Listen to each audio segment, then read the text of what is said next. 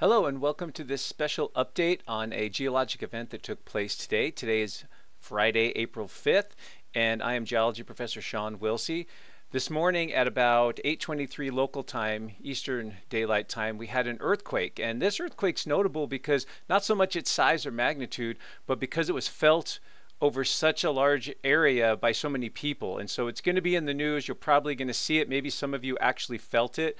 But I received a lot of emails from folks, and so I thought I'd jump on, provide a little bit of an update and analysis on this earthquake, maybe give you some insights and some things perhaps you didn't know, and just share with you what I can about this earthquake. So let's start with our seismic map for today. And so here is the earthquake's location. It actually occurred in New Jersey, a little bit west of New York City, but as many of you know, this is a large metro area. So just, I guess, north east of the town of Lebanon. So here's the epicenter here, this orange dot. Maybe going into satellite view, you can see just how densely populated this region is here off to the east, where we have New York City and Newark and some of these bigger communities here.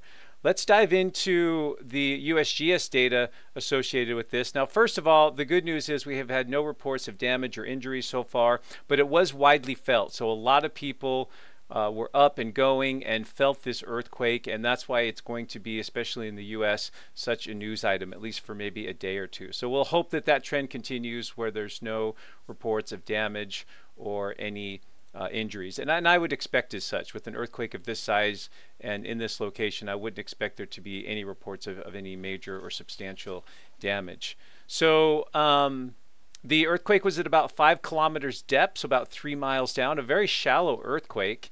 And like we said before, it was magnitude 4.8. So you can see here on the USGS website that the estimated fatalities very low, probably near zero. Economic loss should be quite low as well. The thing we'll look for possibly moving forward are aftershocks. We might be seeing a few aftershocks in the maybe 3, maybe 4 range, although they're more likely to be much smaller than that as we move forward.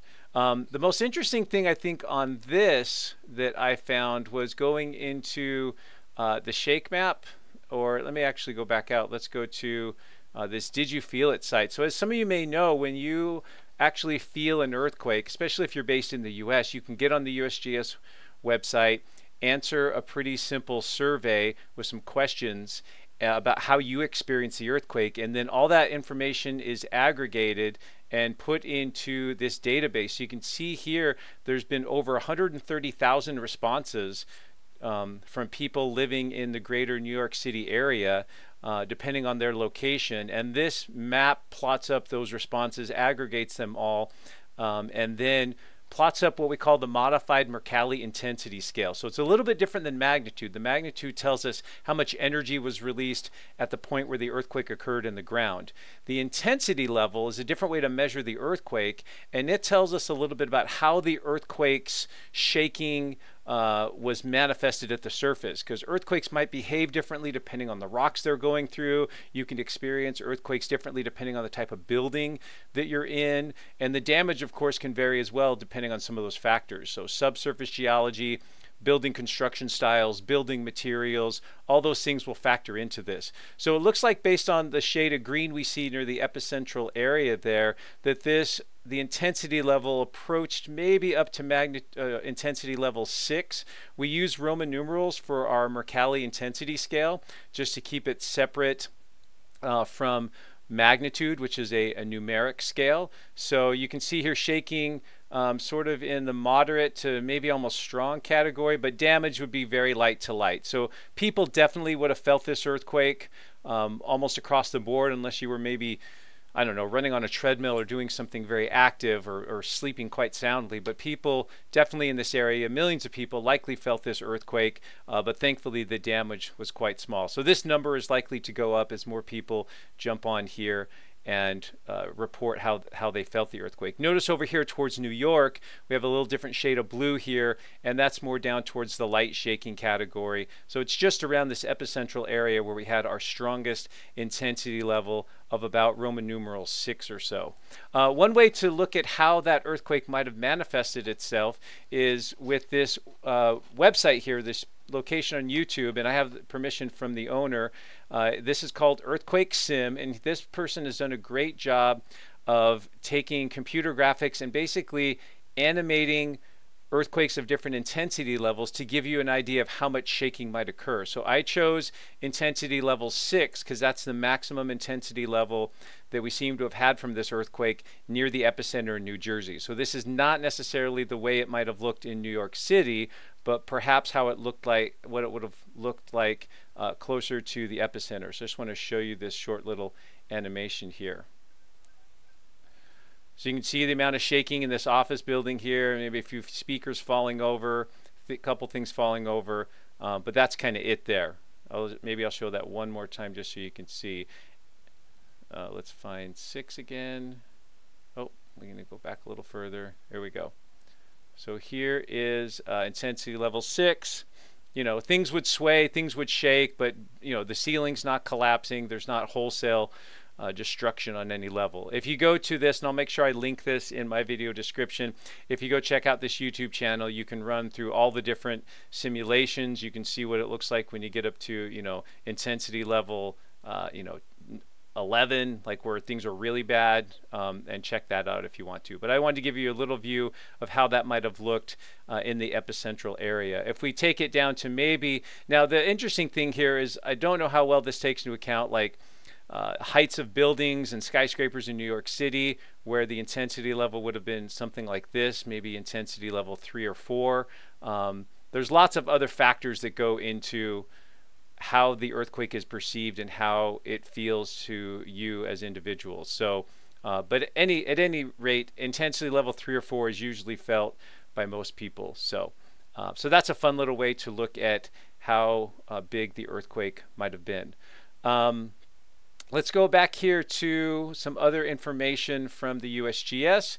If we come over here to our fault plane solution, or what's known as a moment tensor solution, some of you like to call these beach balls. This basically is a plot taking the seismic data. We are able to model the trend or strike of the fault that produced the earthquake, and also what kind of fault produce the earthquake. So based on this little beach ball here, and I'm not going to go into how we read these, I'll try to do that in a future video. This earthquake was produced by a reverse fault, so a compressional fault, as the rocks are being pushed together and one side is riding up over the top of each other. That's a reverse fault, but it also has a little bit of a strike slip component. So it's not only a compressional fault, but it's moving the rocks a little bit sideways. So this is what we would call a reverse oblique fault, either with a northwest-southeast trend or strike to it, or a north-south strike to it. Usually the way this works is the fault plane solution gives us 2 possible fault planes, 2 different directions, or 2 faults it could be, not in terms of how the rock shifted, but in terms of the direction the fault runs across the landscape. And then usually we can verify that by looking at what makes the most sense based on the tectonic setting, or if there's maps of other known faults in the area. And so that's the type of fault that produced the earthquake we had this morning in this greater New York area. So let's look at why this earthquake even happened. Why did we have an earthquake in New Jersey and the New York City area, which seems to be quite outside the norm of what we think of when we typically consider earthquakes in the United States? So here's the USGS hazard map, and this was just updated, I think, within the last year or so. And you can see with the colors here, the hazard level increases from the blues to the greens, yellow, orange, red, and kind of fuchsia there.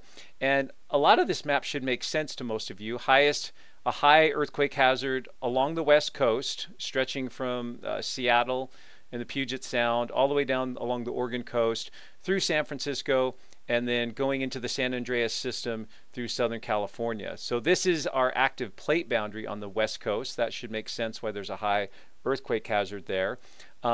We have other regions of the west, like the Intermountain Seismic Belt, which runs from Montana through Yellowstone, down through Salt Lake City, and even kind of extends down towards southwestern Utah and towards Las Vegas. But then there's these anomalous areas in the east coast where there are relatively high earthquake hazards that just don't seem to make much sense. And we're not going to spend too much time looking at these in this video. There was an 1883 earthquake here in South Carolina near Charleston. There was the 1811 to 1812 series of earthquakes on the New Madrid seismic zone here near Memphis, Tennessee, and on the Mississippi River. So these have had historic earthquakes in the past, and that's why they continue to be rated as having a high hazard. But you can see that the greater New York area and northern New Jersey is not immune to earthquakes based on this map. It has a moderate seismic hazard level when it comes to earthquakes.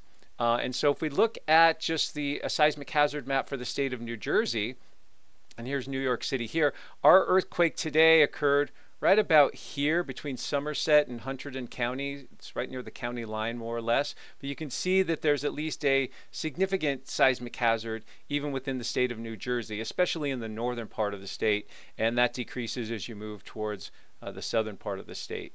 So why did we have an earthquake here? And let's maybe spend a minute talking about earthquakes in the eastern U.S. versus the western U.S., because this is an important point to make. The earthquake we had today in New York City was felt in Philadelphia. It was likely felt in Washington, D.C. I haven't looked at all the reports of how widespread it was felt, but it's likely it was felt over a substantial region. This is obviously a densely populated area, so if you have more people in a region, you're going to have more reports of that earthquake being felt. But the second reason why this earthquake is going to be so widely noted is that the rocks that the seismic waves are traveling through here in the eastern U.S., for the most part, are very dense. They're very old rocks. They're very cold in terms of their temperature. This part of the U.S. is no longer on or near a plate boundary. It's nowhere near any sort of volcanoes. And so the rocks here, being old and very dense, tend to transmit that seismic energy much more efficiently than if we have an earthquake in the west. Here in the west, the rocks are younger typically. They're much warmer or hotter, if you will, because of the recent volcanic activity and geologic activity along this plate boundary. And so the point is that earthquakes of a same size, let's say of a magnitude 4 earthquake on the East Coast, that might be felt over a 100-kilometer or 60-mile radius. If you take that same magnitude 4 quake and bring it over here to the western U.S., it might only be felt over maybe 20 kilometers, like 15 miles, something like that. And that's because as the seismic energy moves through these very warm rocks, it just dissipates the energy quite a bit. It's moving across these warmer rocks. It's moving across other faults, discontinuous belts of rock. There's a lot of different rock types on the West Coast, as opposed to the East Coast having more or less a uniform type of basement rocks, the rocks that sit at the lowest levels. And so that's some reasons why, even though we see far more earthquakes in terms of frequency on the West Coast, it's sometimes these East Coast quakes that you could make an argument that they're a little bit more of high consequences, because if this earthquake had been a little bit bigger and more damaging, it would have been damaging over a larger region. So an important point to note out, and an important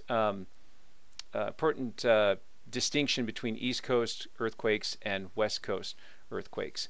This is just a simple map that shows historic seismicity in New Jersey. So since 1783, and of course we didn't have modern seismometers back then, so some of these are estimated earthquake magnitudes, but you can see the location of the quakes there. Again, our quake today has occurred right about here, so it's in a zone of not just historic seismicity, but known quakes and fault lines. So this is an area that wasn't a surprise. That today's earthquake is not a complete surprise, especially to the geologists that have focused on earthquakes and seismicity in this region. And so what exactly is going on here? Well, we'll have to wait for some more advanced analysis to come in, but I just pulled up a few things here, and there is a known fault system. Let me make this a little bit smaller here so we can get it all in, that runs through this part of New Jersey. So again, today's earthquake is pretty close to where this red line and this yellow line intersect. So this is the intersection of two mapped and known fault systems, the Ramapo fault and the Hopewell fault. Based on the beach ball or the focal mechanism solution, I'm sort of trending towards it possibly being the Hopewell fault, because the orientation of that fault being kind of a north-south fault, matches up a little bit better than the Ramapo fault, which runs more northeast-southwest. But we'll have to wait and see once some analysis is done there. And so one of these could have been the reason why we had the earthquake today. Now, these faults formed hundreds of millions of years ago when Africa collided with North America and then broke apart. So we had the huge supercontinent Pangaea, and about 240 million years ago during the Triassic, it started to pull away. So basically Morocco, northern Africa, was sitting right here along the coast of the eastern US. And as those two continental blocks started to pull away from each other, it caused extension and large normal fault systems that broke away and produced weaknesses, faults through the crust that are still present today.